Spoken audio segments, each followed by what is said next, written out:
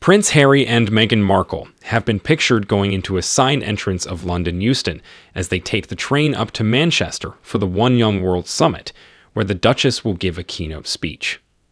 The Duke and Duchess of Sussex were driven the 27 miles from Frogmore Cottage in Windsor to Euston in a hybrid electric Range Rover, a journey taking about an hour, before walking into the railway station.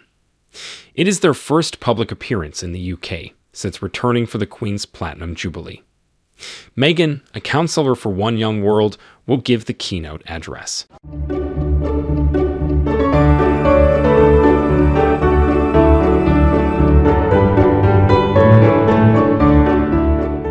Stop.